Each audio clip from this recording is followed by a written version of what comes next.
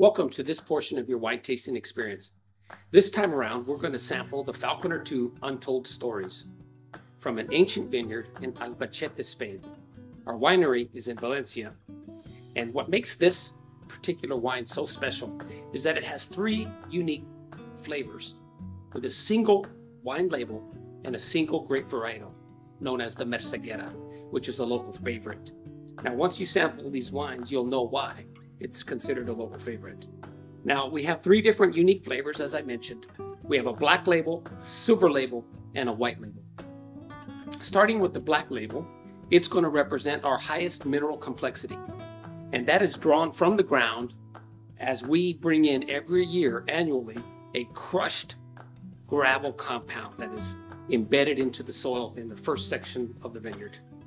Now, our silver cap, silver wax cap, represents a medium level complexity that is drawn from a crushed limestone compound that is embedded into the center section of the vineyard.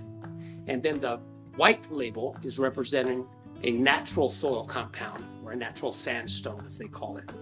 So you're going to have a light, crisp, almost like a champagne in the white cap. You're going to have a mixture between that champagne and a Chardonnay in the medium level complexity. And then you're going to have, well, the way I can describe the black label is more like a fine Portuguese wine, Portuguese white wine. It's very heavy and intense in the mineral. And if you get a little bit of sediment in the bottom of your glass, don't panic. That is a good sign. That is a good thing. It's a mark of a high caliber wine.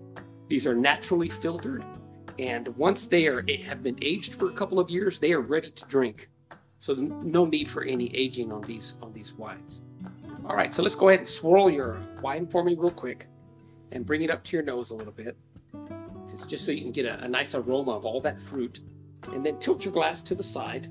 Again, bring the wine back down and watch those legs begin to form on the side of the glass. You notice that they run down very, very slowly, which is a sign of high alcohol content. So let's go ahead and swirl again and just take a quick taste.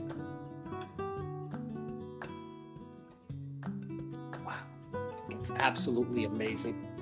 Well, I hope that you've enjoyed this portion of the wine tasting experience this evening. I'll look forward to the next time. We'll see you then.